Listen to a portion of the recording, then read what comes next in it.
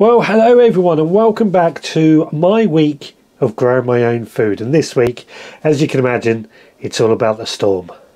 My name's Richard and I am on a mission to grow as much food as I possibly can. On my allotment and modern victory garden, we have plenty of land in which to achieve this. And this is my video diary. Well, good morning everybody. It's Saturday the 19th of February. It's the day after Storm Eunice has hit. Still a little bit windy. More importantly, I've got a lot of things I need to get on and do today. We've had a bit of an upset, a lot of debris on the ground here and a bit of damage. My veggie pod has got a slight bit of damage. Can't do anything about that today, but I'll get hold of veggie pod and sort that out. More importantly, the greenhouse, the roof vent has snapped off, gone missing. And the worst thing is my workshop window is snapped in half. So yeah, today is going to be a day of getting that all into a good state for the time being anyway. Well, we've been busy tidying up today and trying to get everything in a sort of straight way. Unfortunately, the weather has turned worse again, which was predicted. Strong winds, rain, so we're not going to be able to do as much as I'd hoped today. Now the good news is the veggie pod, it's only this little T-piece here that has broken, so that's something or nothing. I've already contacted veggie pod, I've got a new piece on order, so that was nice and easy, and I'm actually quite impressed how well that lasted. Now the greenhouse, good news is, if I come around here, I have actually found the missing panel. Easy to slot into place, but unfortunately the bit that secures it down has snapped, so I'm a bit reluctant about putting it into place. Or has it snapped? I'm going to have to go and have a look and just see, just in case we can get that back into place right now. So all I've got to do is slide this panel, if I can get it right, through that groove and all the way down, and then if I go on the inside, quickly grab it while the wind blows, I just reattach these two bits together, there we go, and close it down.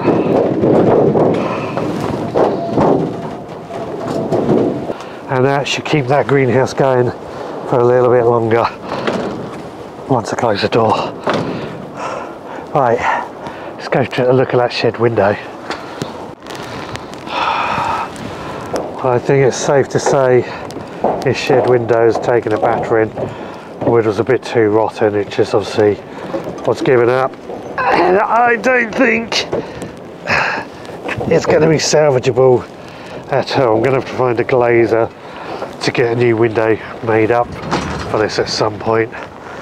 Shame, it's a good shed, this one. So I think what I'm going to have to do, just as a temporary measure, screw some wood panels up just to try and secure it a little bit for the time being, until I can get a proper glazer in to fix this properly. Oh, not going to be easy doing this in the wind and on my own. Oh well, it has to be done, don't it? So,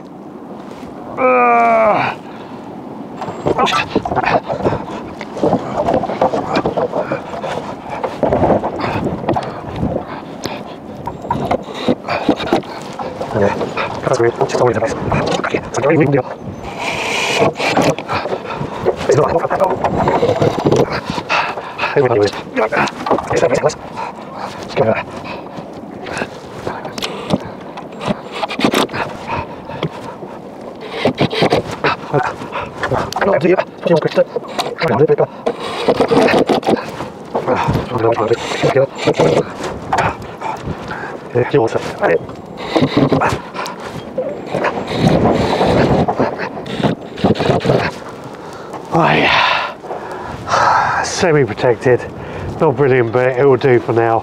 I'm going to run on the inside because this is getting too wet now.